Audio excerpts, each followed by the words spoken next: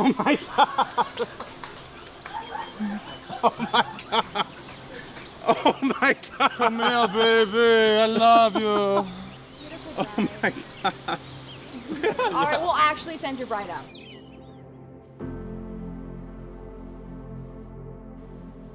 Lauren, our story is one of a kind. When I was growing up, I never thought I would find someone who loves and accepts me like you do.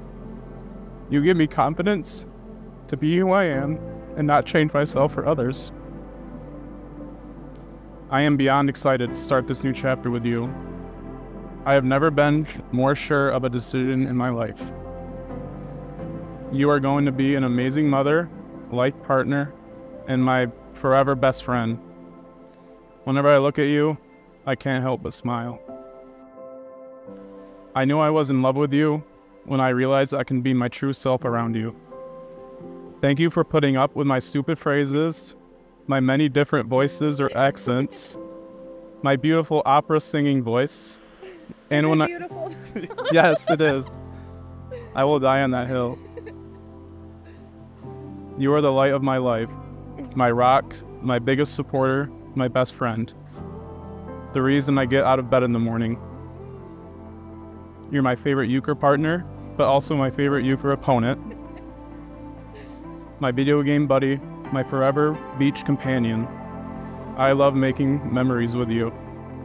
We have so many that we have already made, and I can't wait to make more of them in the future. I vow to always love you, no matter what. I vow to make you feel like the most beautiful woman on the planet. I promise to never let the romance die. I vow to serve and pursue God with you. Thank you for always believing in me, and most importantly, thank you for loving me. I love you, Lauren Taylor. Thank you, baby. I love you so much. I love you.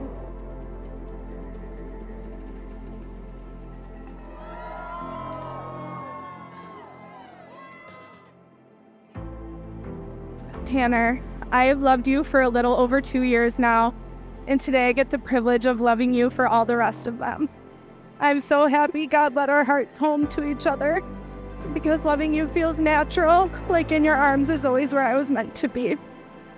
I remember our first date and how I told my aunt if all goes well, I'd bring you home to watch basketball. I thought it went pretty well, so I brought you over.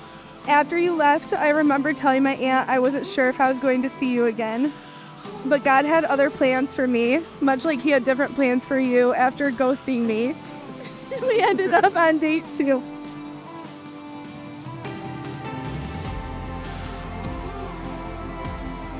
I remember early in our relationship when we were driving somewhere. I don't remember where we were going, but I do remember the butterflies in my stomach, which turned out to be an overwhelming feeling of love for you. I knew I couldn't keep those feelings to myself, so I told you that I was starting to feel the L word for you. A feeling you reciprocated only a few hours later.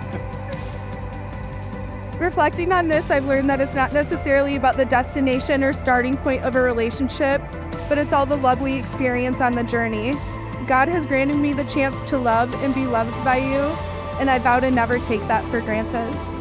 Because of your love, my heart is full and my soul is understood. You've given me new confidence not only in myself, but also in the way I live out my life. Tanner, you are my best friend, and I love you. So let us begin this next phase of our love, marriage. I want to live this wild, unpredictable life with God in the center and you by my side. I want the adventure, kindness, and love in your heart to surround me at all times, forever and a day, my love.